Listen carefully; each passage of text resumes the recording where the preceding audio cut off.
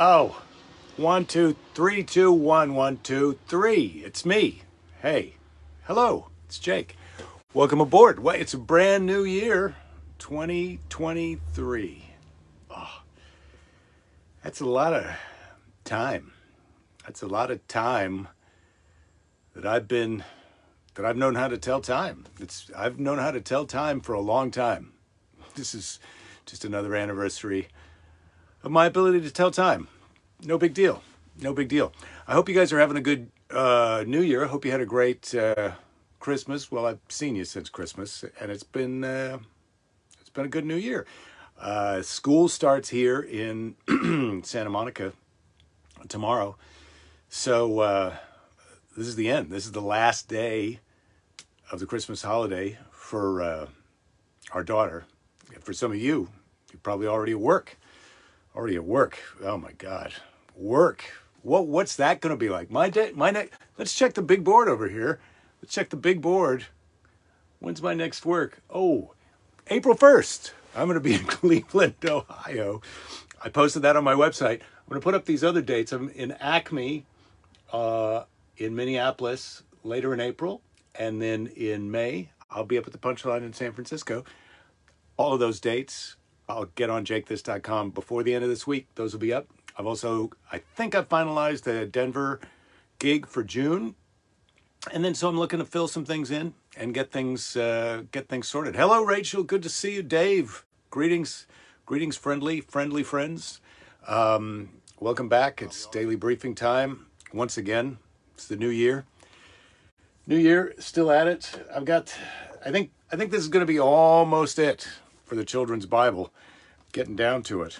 There's only a couple more stories. Of course, I'm just skipping over the crucifixion and the resurrection. We know those are everybody, even people who don't go to church, even people who aren't Christians know those stories. Yes, hooray, Denver in June. Please, Rachel, encourage all your friends to go buy tickets as soon as those are available. Because I'm trying to show them what I'm made of. That's all. That's what this year's about. Show them what you're made of. I'm going to be doing the gigs in the places that I love. I'm going to be doing online shows. We're doing this. I'm going to launch my Substack blog. I've created my profile. I'm going to launch that written blog that includes a newsletter. Convert my email list over to that. That's going to happen in the next couple of weeks. And if it's not fun, I'm not going to do it. That's where I'm at moving forward. I first heard that idea in the 1990s. If it's not fun, don't do it. And now, finally, I'm putting it into play. If it's not fun, I'm not going to do it. And I got to remember to ask myself that question, because sometimes people say, "Hey, can you do this? Can you meet us here? We're going to do that. Do you want to go bowling?" No, I don't want to go bowling. I don't want to go bowling. I'll go to the Rock and Bowl in New Orleans, bowl, listen to music. I'll do that. But nope, not going bowling. I'll go on some hikes. Today, Belinda asked me to go on a hike. I didn't want to go on a hike. It's cold here and rainy, muddy. No muddy hikes. Not in America. Not today. I shouldn't say not in America. I'm going to go on a muddy hike. I can pretty much tell you that's going to happen. But let's just get on with it. Let's get on to the Children's Illustrated. It's Tuesday. We've got a few more weeks of Bible, Children's Bible, and then we're going to be done with that for a while. I'm not saying it won't come back up from time to time. But, oh my goodness, here's the problem. Did my eyes get worse, or did my glasses? Maybe my glasses got worse. Andrew, happy New Year's. Holly jolly. Cindy, greetings. Good to see you. I can see you down there. I've got this light that I'm going to be using to be able to read my children's Bible. One afternoon, Peter and John went to the temple to pray. Outside the gateway, called Beautiful, was a lame man who had been unable to walk from birth and now begged for coins from passers-by.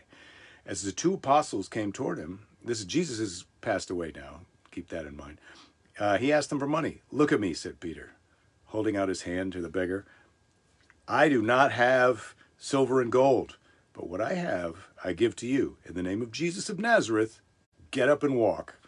That's the type of bold, that's like some faith healer magician talk. Hello, Flavia. At once the man leapt to his feet and without any support went with Peter and John into the temple courtyard. He was overjoyed that he'd been healed. He hasn't been able to walk from birth. He loudly sang songs of praise to God. Yeah, I bet. People were astonished to see the beggar walk, and soon a crowd had gathered around the three men. Nothing draws a crowd like healing a person who can't walk. Why are you amazed? Peter asked them. He's downplaying it. He's downplaying it. This is not our doing. It's the faith in Jesus that this man was made strong. It's by faith in Jesus, their faith, but not the man. The man, if he could have done it by himself, but he didn't. Then Peter began to speak to the crowd.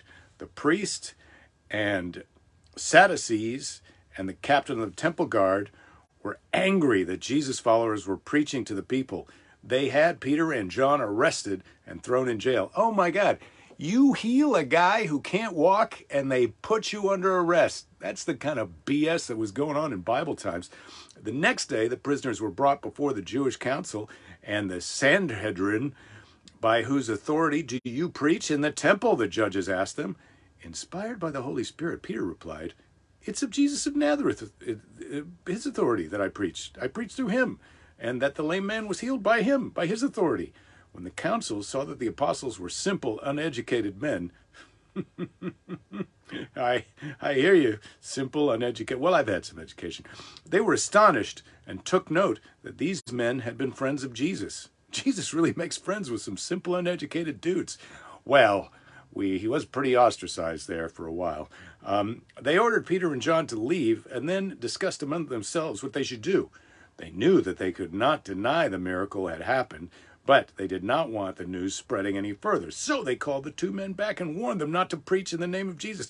No more preaching in the name of Jesus. If you want to heal somebody, do that in the name of David Blaine or something like that. To this, Peter and John replied, judge for yourselves whether it is right in God's eyes to obey you rather than God. We cannot help but speak of all we have seen and heard. The Sanhedrin could not decide how to punish them, so they reluctantly let them go. That's not the way how my childhood worked. I can tell you that. My dad, if he couldn't decide what punishment to give you, there was no like, go out in the yard, have a good time. There was probably going to be, I'm going to start with this, and then we're going to switch to that later. But you're not getting off scot-free just because I can't figure out what the best punishment is. Anyway.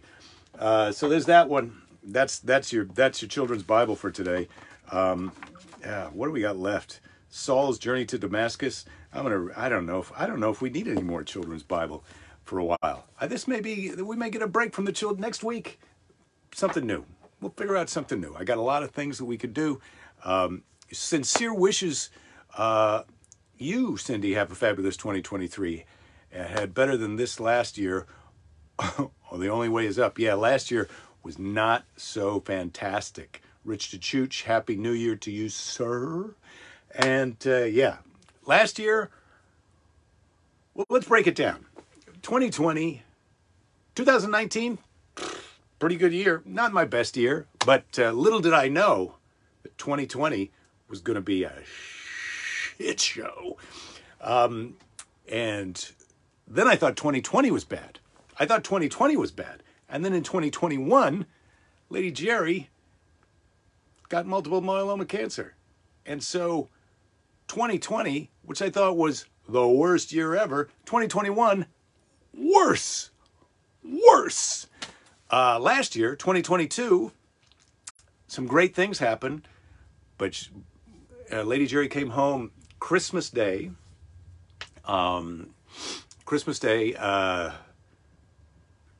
2021, and then 2022 she was on the road to recovery. We're just now back to her old self, so that was a kind of a journey back. This year 2023 is finally, I think that's where we're at in the children's Bible too. 2023 is, I feel like this could be a kind of a not resurrection, because I wasn't dead and Lady Jerry was not dead, thank God. What a blessing to still have her around and in my life and in our lives. So 2023, I think we're going to get back on track, and that's going to be it. Dave, 2020 was one of your favorite years ever. Flavia, 2022 was pretty damn good, full of exciting changes, although it was very stressful. Yes, I guess that's right. I guess that's right. Greetings, Ouija, from the Eastern time zone. Well, good for you. You're out of Alaska. You're going in for, aren't they having some kind of atomic snow bomb thing on the West Coast? Or was that last week? What do we got this week on the West Coast? Is it atomic snow bomb? Oh, did you come in to vote for the new Speaker of the House, Weege?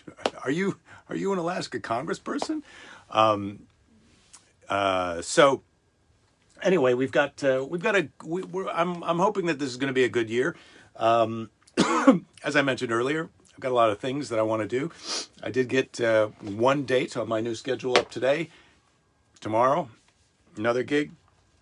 Who knows later in the week. But right now, let's go for a brain teaser. How about a brain teaser? Let's start the year off with a brain teaser. Lots of rain and windstorms in the Bay Area of Cali. Flavia. Yeah, we're having rain down here. It's been a rainy December, and it's starting off to be a rainy January. Lady Jerry Belinda loves it, and so we're excited about that. Rich Chooch, no blizzards so far. Well, that's good news. I think we're going to head out in the Kimbo again before the end of January to Death Valley, where it's cold this time of year, not hot, cold, and we're going to enjoy that. But now it's time for a brain teaser, if you will. What do people spend a lot of money on every year but never want to use? What do people spend a lot of money on every year but never want to use? These are brain teasers. They're sort of, I think they're riddles, is what we used to call them. We used to not call these brain teasers. It used to be just a riddle. So this is the riddle. What do people spend a lot of money on every year but never want to use? And I don't necessarily think of this in terms of snow, but in terms of rain, hurricane, fire, earthquake, insurance. It's insurance. That's what people spend a lot of money on, insurance, and they hope to never use it. Health insurance. Oh my goodness. Get your health insurance. That's a good idea. Rich, you were on it. I think you got that. You probably typed that in before I said it. Congratulations. You're today's winner. I hope you feel like a winner. I hope we all feel like a winner. That's what I like. Sunny and 70s in Washington, D.C. Wow, that's ridiculous. Is that true?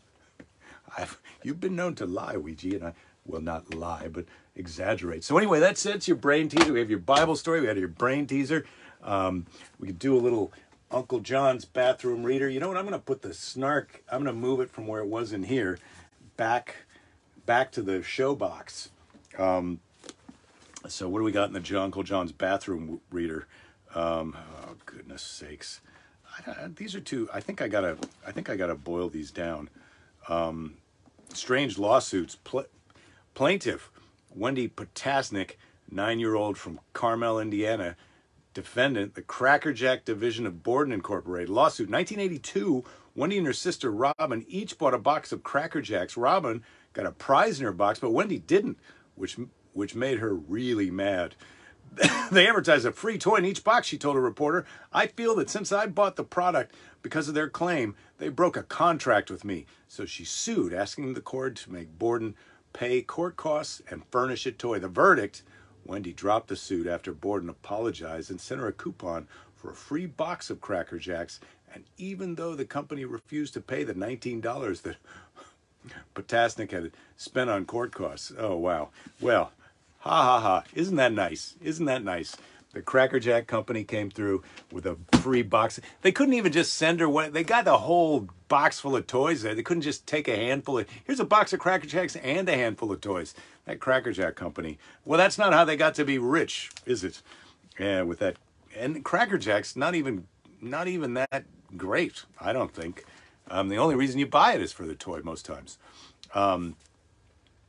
Okay, Cindy, you just talked to your dad's wife in Atlanta, said she might have to be in the basement tonight because of the awful weather forecast. Wow, we had to the other day, I had to go out. We were already in bed, Lady Jerry and I, and the wind was blowing so hard. I had to go down outside, get the ladder out and the camping headlamp and take down the shade sail because it was whipping up and down and blowing up against one of the beams and threatening take the whole house down. So it was a little bit of a kind of a nautical sailing. I'm out in the rain and the wind and getting the sail down. It was very exciting.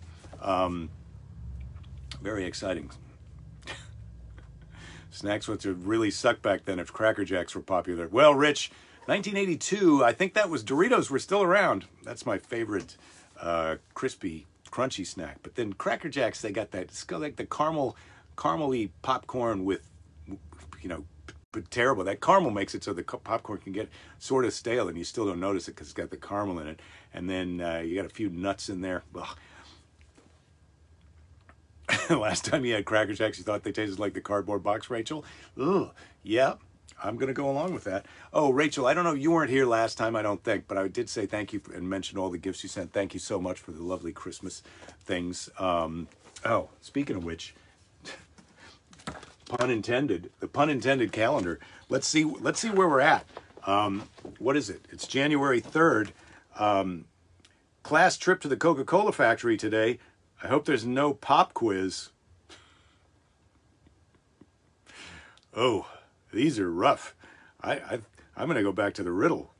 My therapist says I have a preoccupation with vengeance. We'll see about that. That's a pun. You have to act it out a little bit. That one's. I'll let that one slide. That one seems good. Lady Jerry, are you going to pop in for a little hello? Oh. Groceries. You can't just tease him like this. I'll come and say hello, but I've got a lot of groceries. Okay, well she'll come and say hello in a minute. Laura, you're in Atlanta. It's been thundery so far. Nothing big for you, but head to the movies to see Fifth Element in 35 millimeter. Fifth Element. Oh, it was okay, but really, all right. Live your dreams. And you're welcome for the thank yous, Rachel. Oh, so what have we been watching? We've been watching The Knick on HBO Max and really enjoying it. We're in the second season of The Knick, K-N-I-C-K, I think it's spelled, and enjoying it. So that's where we're at. We watched The Glass Onion. Okay, it's worth your night. I want that hat that what's his name, James Bond wears. At the end of the movie, he's got a hat that I quite enjoyed. You know me, I'm a hat guy. Here's my Irish hat.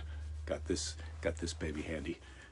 It's nice and wool, nice and warm, slightly weatherproofish.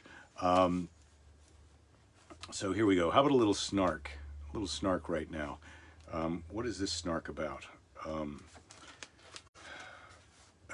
Drugs, drinking, and the law. Here we go. No, sir, we don't have quotas anymore. We used to have quotas, but now we're allowed to write as many tickets as we want. Cops, they're so funny.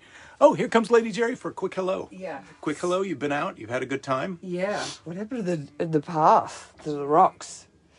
What path? Oh, you'll see up there. Hi, everybody. I don't know. I backed in with Year. the truck. It must have messed him up a little bit. I've got to go make soup. I'm making lentil chili, sweet potato, coconut milk. Oh, it's so good. Soup, because we've got a friend who's got the vid, sadly. They all got it over Christmas, so I'm going to make a double batch. Do I also get soup. some of that soup? I'm making a double batch because we know you love it. I do love Jerry, it. and I'm going to take care of you. It. Oh, I'm going to take care of you. You Oh, know great. how I dote on him, everybody. Just She dotes. I'm trying to dote on you. Doty. This is the doty year of dotation. Yeah, I'm going to be that's one of my resolutions. I just realized it. I'm going to be doting on this fella. You'll be pleased to hear. All right, I love you guys. Mwah, Happy New Year. And soup time. Okay, soup time. And then if you could, have a look at those stones, because there's a huge deluge of rain coming. I'm going to have a look at those stones. We're going to have to get some more DG. I can tell you that. After the rains wash it all down here. To make some mud for us to splash around in. Sweet. All right. Oh, Andrew, looking forward to the new show, Last of Us, January 15th on HBO Max. Looks apocalyptically fun. Yes, I do think so also, Andrew. I'm ready for that show. I don't think Lady Jerry's going to be in on that. But I am looking forward to that show. I'm trying to think of what else we did watch something else, but watched the first 10 minutes of the Lizzo concert on HBO Max, and I loved it so much. Now I just have to get the two other ladies in that. They watched the first 10 minutes too now, but they say they're going to watch the rest of it with me. I would have watched the rest of it by myself. I was so positive and made me feel so good. So I can't, I'm recommending it. I can't recommend it enough. And I am outside of I think I'm safely outside the Lizzo demographic, but I loved it. I loved it. So the Lizzo concert on HBO Max, check it out. Made me happy. Oh, the soup recipe on the group chat. I'll see what I can do, Rachel. I'll see if I can do that. I can make that happen for you. Meanwhile, how about a Louise L. Hay wisdom card? What do I got? I can heal myself on all levels. Healing means make whole and to accept all parts of myself, not just the parts I like, but all of me. Okay. Louise L. Hay, she's all right. She's all right. I mean, she's all right. Oh, yeah.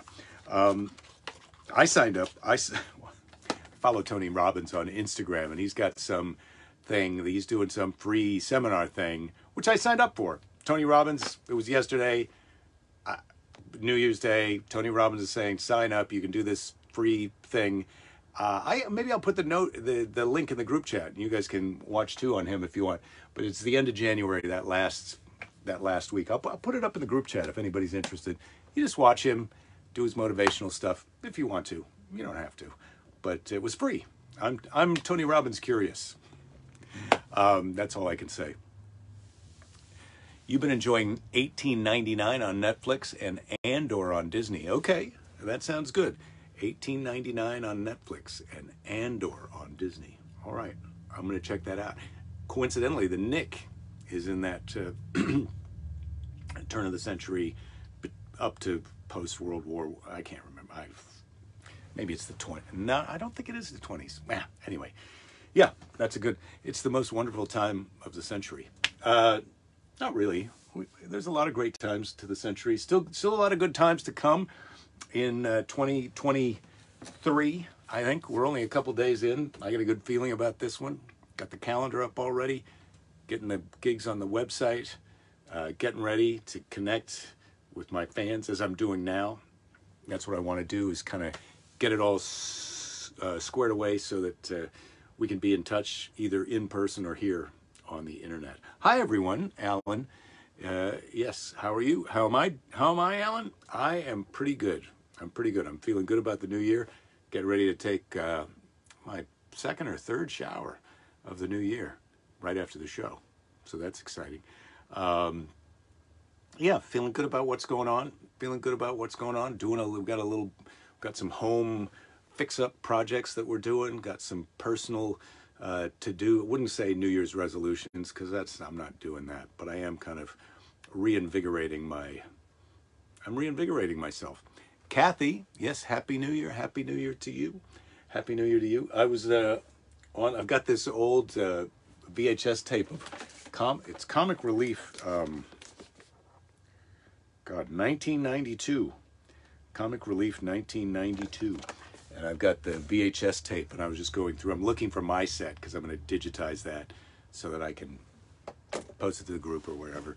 But I'm just watching the whole tape, so it's fun. I watched Gary Shandling's set and Paul Poundstone's set today. It's very interesting how a lot of comics for this show have chosen to do topical stuff. So there's some George Bush stuff and some David Duke. They're mad at David Duke, but it's interesting how now, all those years later, you have to go back and remember what everybody's mad at. Kind of a good lesson for us today, that someday we won't even look back on this and laugh. We'll look back on this and go, what? Oh, yeah, what was it? They couldn't, like the new Speaker of the House, they couldn't get the new Speaker of the House. What was his name? Kevin McCarthy? Isn't that the same name as the guy, the communist witch hunt guy? No, but it's not him. It's a different guy. Anyway, Ray, Happy New Year to you. Taking a lot of soup and showers, which you believe is an indicator that we've entered a new demographic. Ray, you got that right. Soup, showers, naps. I'm doing it all. It's our year, baby. It's our year. Did I meet Robin, Billy, and Whoopi at Comic Relief, or did I already know them? I already knew Robin and Billy because we had the same manager. And Whoopi, I think I had met her before Comic Relief at some other showbiz thing that had happened. I was a little higher up in show business then than I am now. I've shifted. The tectonic show business plates have shifted, and I'm fine. I'm not. I don't mean that to sound bitter, but that was actually the case. That was the time, man. 1992. I was on Comic Relief. It was a big deal. I was in a different spot. Kathy, you recently watched an old Barney Miller show, and it's amazing how many of the same issues we have now that we were discussing back then. Yeah, well, Kathy, you got that right. I mean, Comic Relief was to benefit the homeless. That was 1992. The homeless crisis, or which now we're calling unhoused people, because they have homes, they're just tents, but they don't have houses. Anyway, I think we knew what we meant when we said homeless, but now somehow we've turned our old selves into assholes through repurposing of vocabulary. And isn't that great? That's one of the marvels of modern times. But yeah, 1992, we were doing a whole benefit to benefit the homeless. And it worked and it didn't work, because guess what? It's still a problem. It's still a problem. And I think that this comes down to what we always talk about, what I always talk about, what I think is kindness, compassion, empathy, patience. Be patient. Listen to other people. Talk to them. You see someone living on this, that's terrible they're living on the street. Don't try and figure out why it's not your problem. Just kind of try and imagine what it would be like if that were happening to you. And then try and figure out what we can do. Let's think of a plan. Anyway. Alan, last year you was rough on comedy. You lost so many greats. God, yeah, you're right. We did lose a lot of greats. I was writing that down as I kind of forecast and imagine how long I get to live on Earth when I see friends like Bob Saget and Norm Macdonald they hit the exit. They left the party. Irish goodbye. And yeah, let's hope this is, fingers crossed. Let's take care of ourselves. Let's take care of each other. Let's be nice to a jerk. But I'm going to say that in a minute, because right now, I'm going to go in and check on Lady Jerry making the soup, take my shower. But first, it's time for Seize the Day. We're still seizing the day. We're not going to stop seizing the day. Don't you worry about that. We're still going to seize the day. Conical should go out and have lots of babies so we can restock. No, comics. Babies, comedians don't necessarily come from comedians. Amazing Jonathan was one of your favorites. Alan, one of mine as well. And I'll miss him. I forgot about Amazing Jonathan, or Jonathan, as we used to call him. That's another guy I wish I could see. Wish I could see. That's what happens. People die, and you wish you could see them one more time, but you can't. So, try and think of who you haven't seen in a while, and get in touch with them quick, because you never know. All right, today's Seize the Day is from W. Clement Stone, and look, there's a lot of Seize the Day here. Like success, failure is many things to many people. With a positive mental attitude, failure is a learning experience, a rung on the ladder, a plateau at which to get your thoughts in order and prepare to try again. And I've been trying to take this on board because I really believe it's true. When you fail at something, when you make a mistake, you've got to acknowledge that you made a mistake, and you've got to figure out where you could have made a different, better choice, so that next time you make a different, better choice. Because if you walk around with this attitude that it was a mistake, it could happen to anybody, that means it's going to happen to you again. You've got to figure out where you could have recognized it before it happened. Not to say that you could have even the first time, but next time, now that you know, you could do something different next time. So anyway, and that's a ladder, a plateau. Get your thoughts in order. Get your thoughts in order and prepare to try again. Get your thoughts in order and prepare to try again. He doesn't even say prepare to do better next time. Just prepare to try again. Just take another swing at it. And that's what we're doing this year. 2023. Let's take another swing at it, everybody. Take care of yourselves. Take care of each other. We got to take care of each other. We got to be nice to a jerk, because to someone else, we're the jerk. But man, you just drive around in LA now, Santa Monica, LA. People are doing some crazy driving, and we're not going to get them to cut it out by being mad at them. We might not be able to get them to cut it out at all.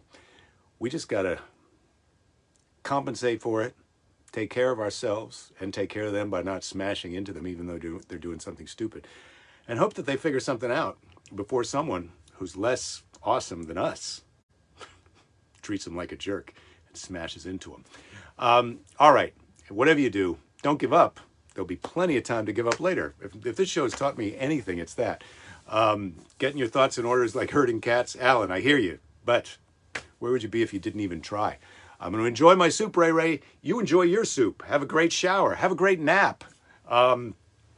Wake up tomorrow, rinse, repeat. We're living the dream, everybody. I'll see you guys on Friday for the happy half hour. You.